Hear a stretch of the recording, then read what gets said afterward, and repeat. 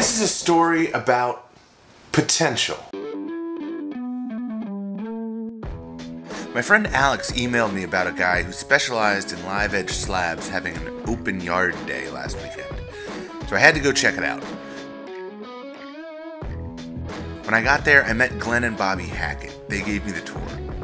Because I love lumber. I actually do tree work for a living, so I cut down a lot of interesting stuff. I'll go over some of the stuff I've got. Figure walnut, beautiful cherry. Osage down there, some white walnut. The American elm that had a disease, or the Dutch elm disease. Yeah. Wow. This I just cut. White oak, red oak, red oak. Ash, ash. That's some Ambrose maple, mulberry. Silver maple. A Kentucky coffee wood. Box elder. Middle stain poplar, more Kentucky coffee wood. Of course, more walnut. I have a lot of walnut. We're gonna be good friends, you and I. Oh wow, look at that. Oh my God, no, trust me. They ain't got nothing. I got all kinds of that stuff. Wow. Spalted hackberry. What is this, Glenn? Siberian elm. That would be a cool table. Yeah, it would be. Dude, this place is insane. Yeah? Yeah. Awesome. Back here, all that's cherry and this is cherry.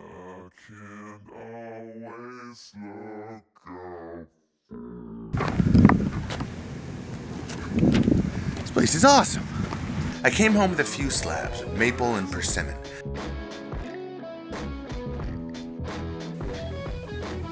I see this big one as a potential dining table, and the small one, potentially a hall table or small desktop.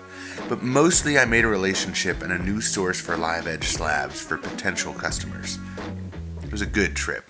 Hey everyone, and thanks for watching the William Walker Company channel. If you enjoyed this video, maybe give it a thumbs up and leave me a comment below. If you want to get in touch with Glenn or Bobby Hackett, contact me directly and I'll put you in touch with them. It's a really great operation they have out there. I know I'll be back for more slabs when the project arises. If you enjoyed this video and want to see more like it in the future, be sure to hit that subscribe button and maybe share it with your friends or family or even on your social media because it really helps. Until next time guys, I'm Will Walker. Thanks for watching.